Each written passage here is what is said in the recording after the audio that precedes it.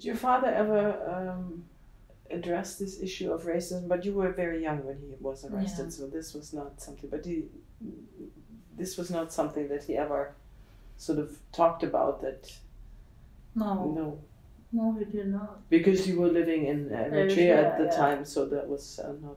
No, that was not a thing that he talked about. But he always talked about the good stuff. I think he wanted to see. I don't think he wanted to see the racism of Sweden that I know he meant. But I think he always chose to go, oh, it's good, and I've been in several European countries, and I've always been, welcomed and felt welcome. So I think he rather wanted to see that side. But he struck me always as a person who really emphasized the positive, and he wanted to bring about change by acting in a positive way. I think so. I don't think maybe he would.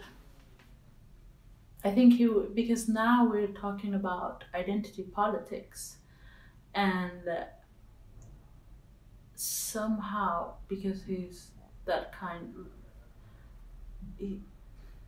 he's a core liberal in that way.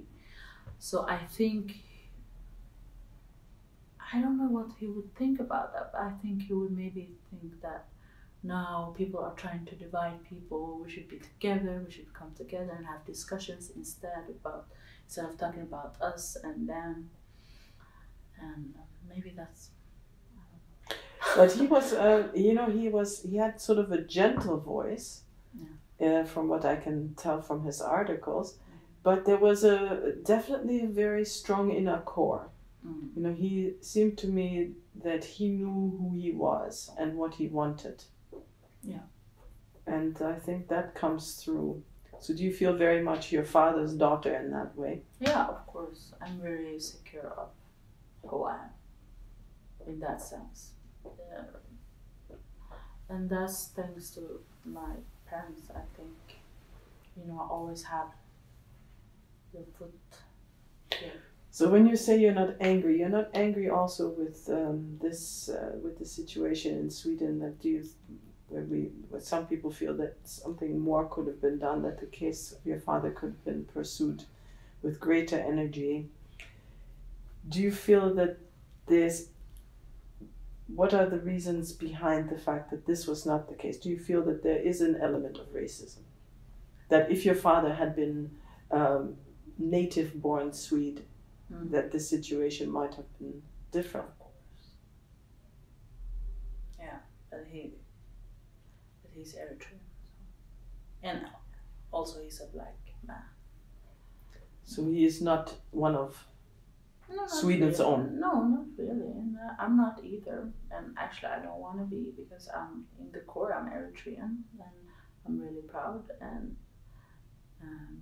I just happen to be an Eritrean living in Sweden. And actually I see this country as my second homeland.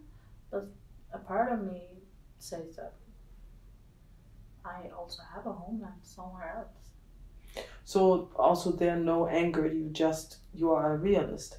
Yeah, I'm a realist, because I don't try to be. I know maybe a lot of people say, "Oh, I'm Swedish," but they have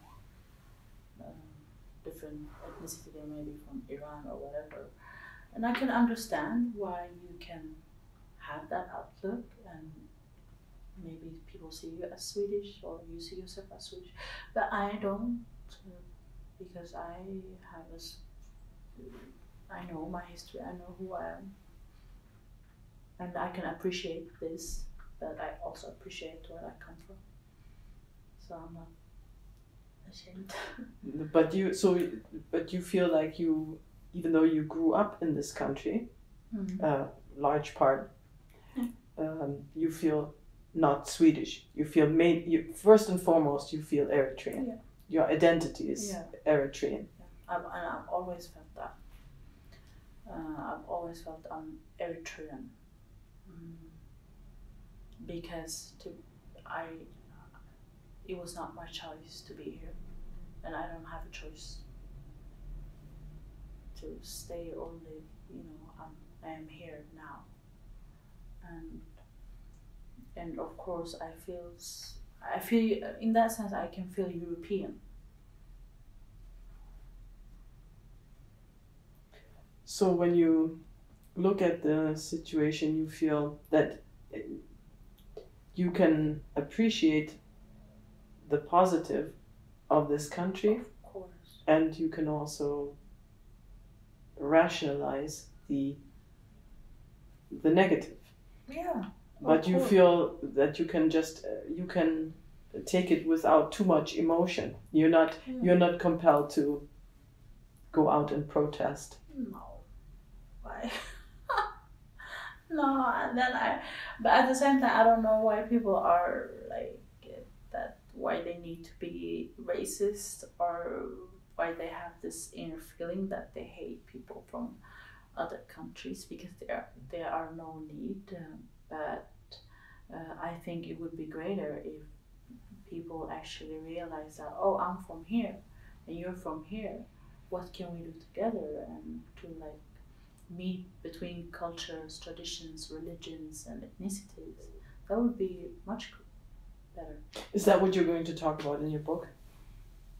A little bit? Yeah, of course I will do that to some extent. What is it you want people to know about your father? What you think that they don't know, or that they have not understood? I think people have this kind of, that he was very energetic, that he was doing this, doing that, but he was actually very quiet, very calm. He ate a lot of cheese. And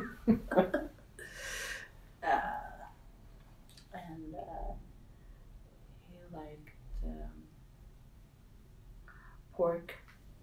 That's not very common in Eritrea to maybe eat pork, but their family did that. So that's very interesting, that he was a human just like me and you.